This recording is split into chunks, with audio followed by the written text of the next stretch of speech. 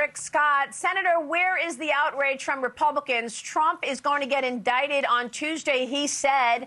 This just days after James Comer exposed money coming from communist China distributed to the Biden family. I mean, first, there's a lot of all the Democrats hate Trump. There's some Republicans that hate Trump. So guess what? There's a double standard. You can do anything you want to Trump. Everybody's okay with that, but you can't do it to Biden. There's a completely double standard. If you're Trump, there's a standard, and it's go all in, attack the guy. Everybody's okay. People are okay with that. But at Biden, oh, we got to be careful. We got to follow the law. That's why Americans are fed up with our prosecutor. I mean, with DOJ, with FBI, with so many things in your federal government. They know there's a double standard. This is wrong.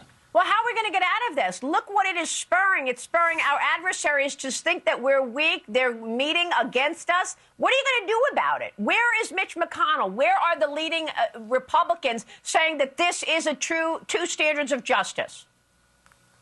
We have got to start standing up for justice, the same justice for everybody, and we've got to stop caving into Democrats. Look, we've got to find out what happened with Biden, with all that money.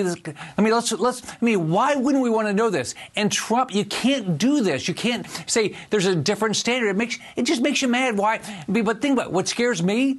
People don't trust the DOJ anymore. They don't trust the FBI anymore. If they don't trust government, what's going to happen to our government? Stand up. I don't care whether you like Trump or don't like Trump. There can't be a different standard. Real quick, Senator, I'm going to work on this story this week. A Russia-backed company's bid for Forbes Media. You stopped China from acquiring Forbes, and now Russia wants it. It can't happen. Can't happen. All right, Senator, thanks very much for being here.